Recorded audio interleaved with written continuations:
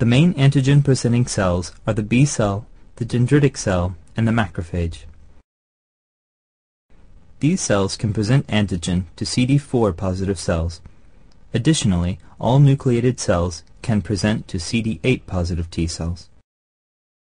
All cells of the body express class I molecules encoded within the major histocompatibility complex, or MHC. Additionally, the B cell, the dendritic cell, and the macrophage express MHC class II molecules. These membrane molecules may contain degraded antigen peptides in a cleft on the top of the molecule, which they express to the T cells. The molecules regulate the way that the T cell reacts, since a T cell will only recognize foreign antigens when they are associated with the MHC molecules themselves. There are many varieties of class I and class II molecules, although in any one individual there may be up to 6 of each type.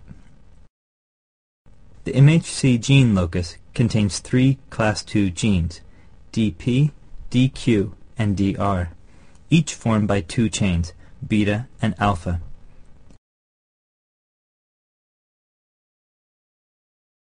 It also contains 3 class I genes, B, C, and A.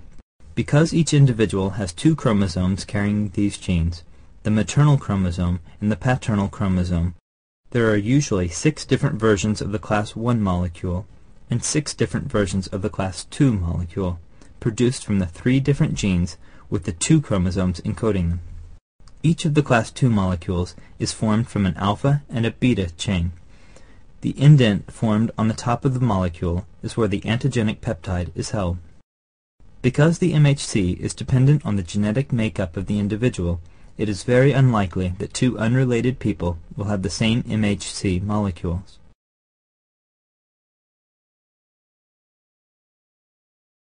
Each of the class I genes produces a single alpha chain which folds itself up and interacts with another molecule called beta-2 microglobulin, which comes from a different gene locus.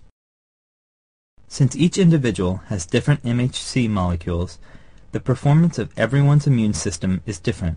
This affects susceptibility to diseases where the immune system is involved.